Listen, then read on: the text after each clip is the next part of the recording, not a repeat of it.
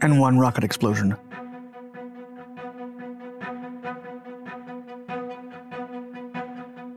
On July 3, 1969, 17 days before the Americans landed on the moon, the Soviet Union's N1 heavy-lift rocket lifted off on its second launch attempt.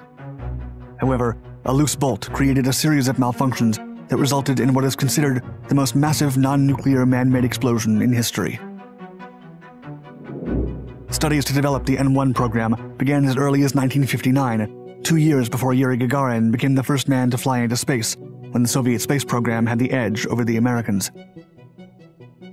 Developed to compete against NASA's Saturn V rocket in the race to the moon, the fully loaded Soviet N1L3 heavy-lift rocket stood 105 meters tall and weighed 2,788 tons. However, the N1 program was rushed in 1961 when U.S. President John F. Kennedy announced that his administration was committed to giving NASA as much funds as required to land an American man on the moon within the decade. Meanwhile, the genius engineer and designer behind the Soviet space program, Sergei Korolev, was given a small amount of funding to initiate the project. To gain more funds for N1, Korolev attempted to convince the top brass that such a powerful heavy-lift rocket could also deliver nuclear payloads as heavy as the TSAR BOMBA, launched in October of 1961. Still, the military top brass was not entirely convinced and did not pay much attention to N1. Development was troublesome and underfunded, and it became even worse after Korolev passed away in 1966. 3 years later, N1 was complete and comprised 3 stages that would carry the L3 lunar payload into low Earth orbit with 2 cosmonauts aboard. One stage was for translunar injection, another for mid-course corrections, lunar orbit insertion, and lunar surface descent. The third was meant for a safe return to Earth. As N1 lifted off in July of 1969 in its second attempt, a loose bolt destroyed a fuel pump, which led the automatic engine control to shut down 29 out of the 30 rocket engines mid-air. Over 2,500 tons of liquid oxygen and kerosene exploded with a force of 7 kilotons, delaying the Soviet space program for 18 months. The 4 attempts to launch N1 failed miserably, with the second becoming the biggest artificial non-nuclear explosion to date. A 5th launch was suspended in 1974, and the project was officially cancelled 2 years later in 1976. N1 would go down in history as one of the most significant failures of the space race. TSAR BOMBA.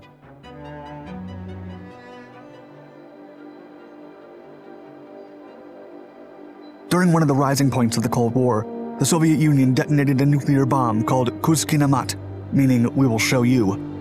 The bomb was also called Tsar Bomba, or Emperor of Bombs, and upon its ignition on October 30th, 1961, it was the most powerful nuclear device ever detonated on the planet. Tsar Bomba was an AN-602 bomb, which was a modification of the RN-202 device. Development began in the mid-1950s, when the US held the supremacy of nuclear capabilities, and both bombs were to serve as nuclear deterrents against the Western world. The device weighed approximately 27,000 kilograms and yielded over 50 megatons of TNT, 10 times the combined power of all conventional explosives used during World War II. Such a powerful device could only be carried by a heavily modified Tu-95V release aircraft that dropped at 4,000 meters above the dry nose cape of Severny Island in Russia via parachute. The blast from the explosion was so large that its fireball reached a height of about 10.5 kilometers and was seen from 950 kilometers away. Its shockwave circled the Earth 3 times. Although the Tsar Bomba dropping was intended to be a top-secret detonation for purely scientific purposes, it was detected by an American KC-135 aircraft codenamed Lightspeed Alpha that was monitoring near the area. The aircraft had its anti-radiation paint scorched from the magnitude of the explosion. Still, it made it back safely, and with solid evidence of what the Soviet scientists were truly capable of. As a result of Tsar Bomba's detonation, the US paused the development of its own nuclear device to sign the 1963 treaty banning nuclear weapons tests in the atmosphere, outer space, and underwater in Moscow, which would only allow test detonations of nuclear weapons being carried out underground.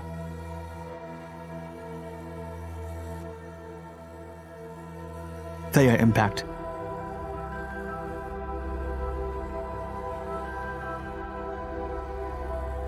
It is believed that the largest explosion that affected our planet was likely the result of an impact between Earth and a Mars-sized protoplanet 4.5 billion years ago. Named after the mythical Greek Titan who gave birth to the moon goddess Selene, THEIA struck Earth at a velocity of approximately 4 kilometers per second and is credited to have caused the formation of the moon. According to several theories, a protoplanet sank its iron core into the Earth's young one and ejected a significant portion of mantle material that quickly coalesced into the moon and also primed Earth for life. The explosion had a yield of 30 exatons of TNT, which was over 100 million times more lethal than the explosion that extinguished the dinosaurs 65 million years ago. The story has come to be known in scientific circles as the giant impact hypothesis, the Big Splash, or the THEIA impact. It has also been favored by several scientists as the explanation behind the formation of the moon. And for the first time in decades, those scientists may prove that the hypothesis is real, after recent discoveries have proven that remains of THEIA are buried deep inside the moon's surface. This development is based on evidence gathered from numerous studies on rocks, collected during the US Apollo moon landings. Lunar samples have shown that the moon's oxygen isotopes are similar to those of Earth, but different from those of other solar system objects. However, other studies have pointed out that around 80% of the moon's composition should be made up of reformed THEIA remains, which must be very different from the Earth's. The samples that can be used to study the moon are very limited, but future expeditions may bring vast knowledge about the science behind the satellite, including the giant impact hypothesis.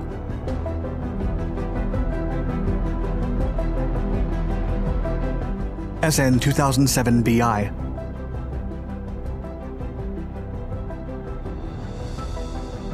The largest supernova ever recorded was observed in 2007 by the nearby supernova factory of the US Department of Energy, when a supergiant star 200 times bigger than the Sun was blown apart by runaway thermonuclear reactions. All stars eventually burn out, but it doesn't happen the same way to each. The Sun, for example, is expected to fade away into a white dwarf, while other stars will explode and leave behind a neutron star. Some stars will try to explode, but the lack of sufficient force will make them succumb to a black hole. Others, like SN 2007 BI, explode without leaving any trace behind. The explosions with no trace are called PISNE, or pair instability supernovae, and it's widely believed by the scientific community that the very first stars, also known as POP3 stars, disappeared this way. It is believed that SN 2007 BI was the first pair instability supernovae ever witnessed, a type of supernova triggered by gamma-ray-driven antimatter production. The star was so massive that its oxygen core began to release energetic photons that created pairs of electrons and antimatter positrons. The matter and antimatter annihilated each other, causing the star to collapse and ignite its oxygen core in a massive nuclear explosion that obliterated the entire star.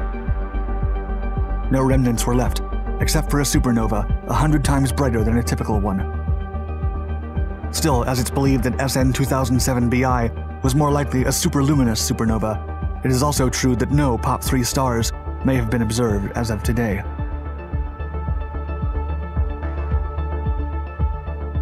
Gamma ray burst.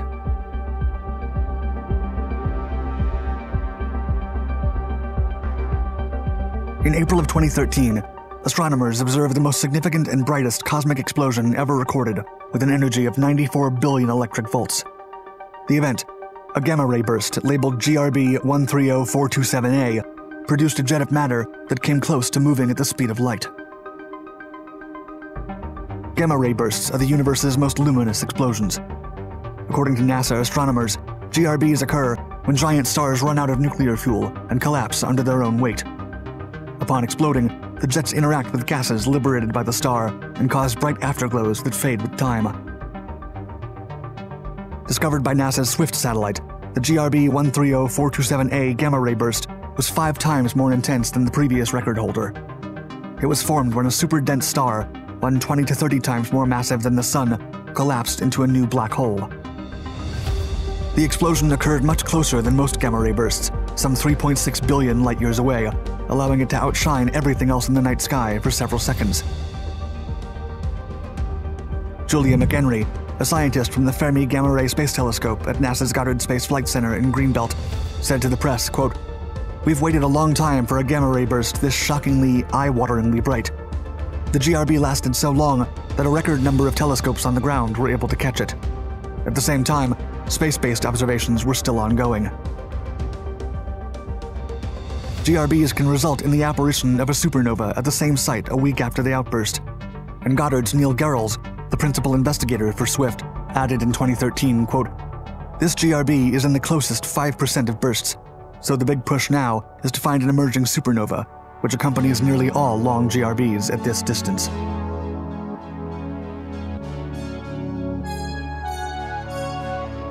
Thank you for watching my video. Please like and subscribe to our Dark Documentaries channels to find more exciting historical content. And let us know in the comments below what you think of all these colossal explosions. Also hit the bell icon to be notified of our newest content.